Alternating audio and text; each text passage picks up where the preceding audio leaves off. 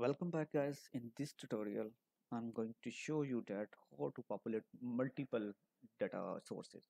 As you can see that in the previous tutorial we can only pass one data source array adapter by default supports only one data source. So in this tutorial I'm going to show that how to pass multiple data sources.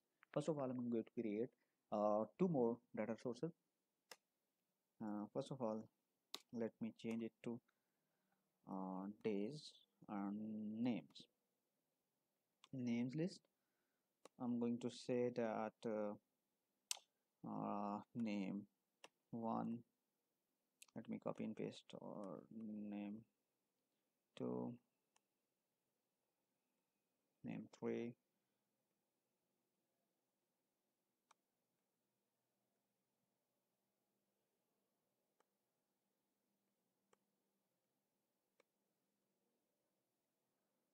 this would be name 7, 6, 5,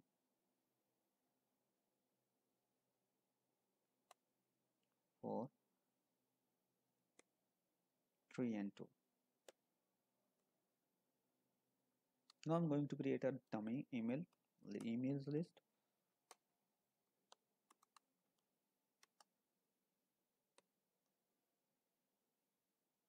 It's not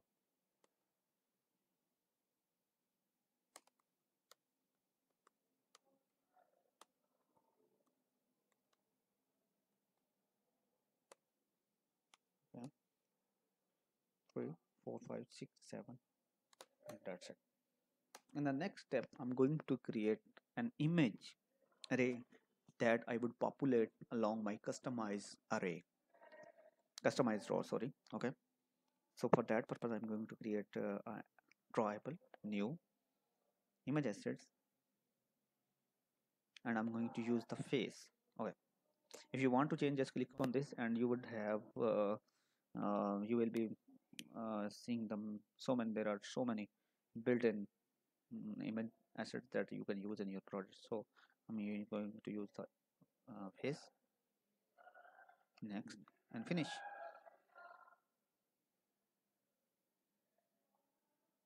Okay, I'm going to create an image array.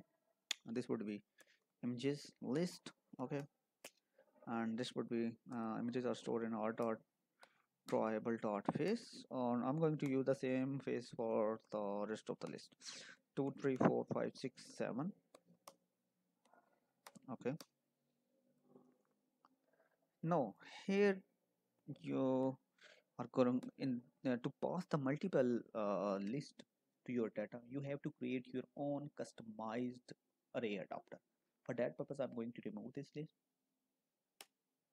and this as well and this as well. If you're not getting my points, then you must watch my previous videos in order to understand this. Okay, so let me have the create my new row image view. This would be 70 dp and 70 dp as well with the IT SR IV. Okay, and source would be face type. Okay, and I'm going to say background would be Android color or dark. Okay, that's it. And I'm going to have this to right of image view. Okay, let me have margin left of 7 dp and I'm going to change the background color and text color.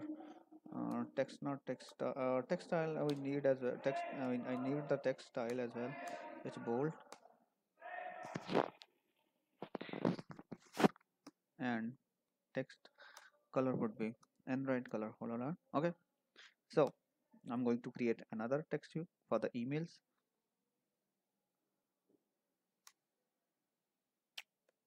I'm going to say it not road TV, actually email list TV, and I'm going to name it uh, names TV, names. Okay, names TV, and this would be to left of that, and this would be dummy email. Okay, and this would be below of names TV, and I'm going to say this would be of 15 SP, and uh, this would be 7 dB. Okay, so we are almost there. In the next step, I'm just going to create a new customizer data adapter. Just right click on the package, new Java class, and I'm going to say that customized adapter. Okay, as we have the data sources, array type data sources. Okay, so I'm going to extend array adapter, which is of type string. Okay, so it is saying that we have to create mm, let me check the error first, and it is saying that I have to create the matching default constructor. So I'm going to create a default constructor by pressing alt insert, and this is constructor, and I'm going to say that I would be using the second okay, second constructor. So I'm going to pass over here not the resources. I'm going to remove it, and this as well. I would be using my own values. For this purpose, I'm going to say or I'm going to pass the address of reference of this row. Okay, or dot layout dot row, and in the next step I have to pass the uh, simple ID of any text view over here. So I'm going to pass the ID of this text view just to match the constructor, nothing else.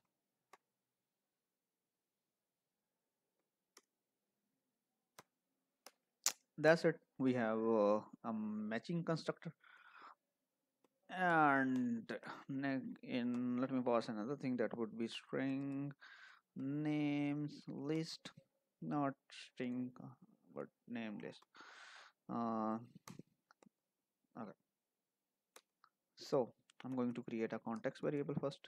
It will be context, and then I'm going to use string type string array of names list, and string of emails list. Okay, and I'm going to use an images array. Okay,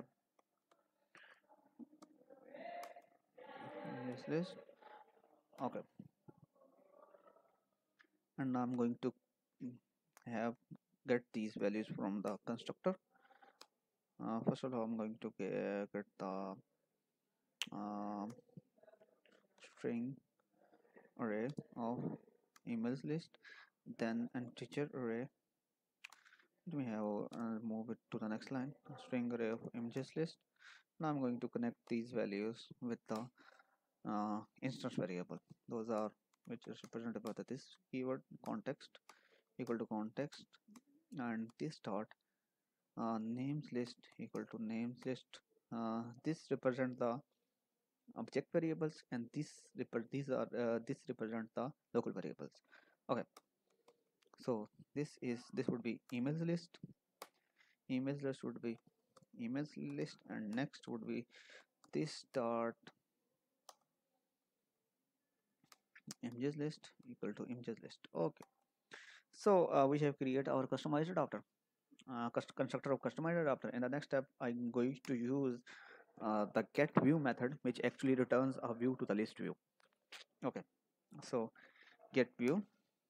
Okay, I'm going to remove these unused annotations. which I don't need anymore, and I'm going to remove this as well. Okay, so there are three parameters. First of all, it represents the position of the view, which position of the row, or you can say a view on the list view, and the second parameter actually shows that the previous view that was created, and the next is the parent, which is the root element actually. Okay, so first of all, I'm going to populate sorry, I'm not going to populate. I'm going to use this row into Java. I'm going to get this row into customizer adapter class, and to convert the Java XML into Java, you have to use the layout inflator. So I'm going to use the layout inflator. Layout inflator equal to layout inflator equal to context, not convert, sorry, context dot get system services, and system services of context dot uh, layout, sorry, layout inflator services, and we have to convert it to layout inflator type. Okay, so uh, and I'm going to inflate. We have to pass the um, source that we are going to inflate, that is row actually, and then we have to pass the parent, and I'm going to say this parent that you have to populate, you have to add view to the list view at the end, not right now. So I'm going to declare this parameter to false. Okay, actually it says that you have to wait uh, till the user actually add that to the list view. Okay, so this would return us a view. I'm going to share that view, and that would be a single, let me say, row. Okay, and I'm going to use at the end now, as we have this row, I can change the values to the I can change the values, and now I have this row inside this single view. So I can, if I want to change the values of this row, I can I can change values from this, and it will depict in this row. Okay, so I'm going to use that, which would be single row.